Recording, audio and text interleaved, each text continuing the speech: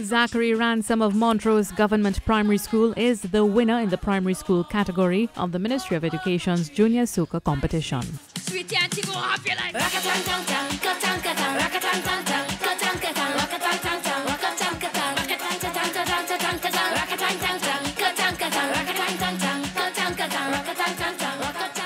Zachary said he was elated to come first place in the primary school category with his song Rankatang. In 2023, he walked away with the third place trophy. Well, I improved a lot, first place to third. My goals are to be the biggest soca person in the world. He had this advice for other children hoping to begin their own musical journey. Well, follow your dreams. Second place winner in the primary school category, Kimani Hector Kalu of St. Peter's RC School, shared his feelings after receiving the trophy.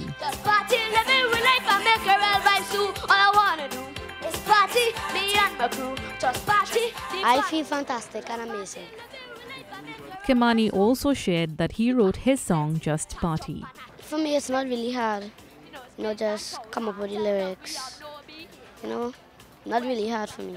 In the secondary school category of the competition, Gabrielle McDonald of St. Joseph's Convent, San Fernando, took first place with her piece Versatility. When the big truck pass and the soca play, just wave, smile and wave, smile and wave, smile and wave, just wave, smile and wave, smile and wave, for the camera, just wave, smile and wave, smile and wave, smile and wave, just wave. My song is supposed to show the culture that we have in Trinidad and Tobago and the fact that we should display it to the entirety of the world. I think that's important because the amount of time and energy and effort that's put into our cultural display in Trinidad, it should be able to go across the world just like any other genre. The second place win in the secondary school category was also a win for Gabrielle and her family, as that trophy was presented to her brother Marcus McDonald of Presentation College, San Fernando, for his song Rave.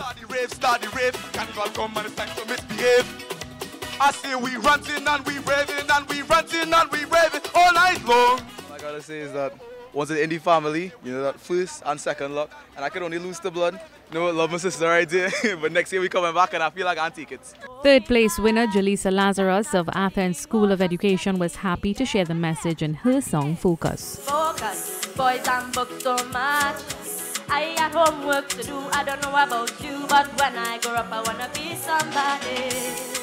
I actually came second place last year, so we're aiming for first next year. At the start of the competition, Minister of Education Dr. Nian Gadsby-Dolly encouraged the students to continue to support the culture of Trinidad and Tobago. These are the experiences that make a difference in the lives of our children. When we leave school, we remember these things. You remember when you came to the Carnival village to support your school. You remember when you would have done a calypso or a soca and come out to perform in front of judges. These are the things that make our children strong patriots of Trinidad and Tobago. There were 5 primary school finalists and 14 secondary school finalists in the 2024 competition. Mahalia Joseph-Wharton, TTT News.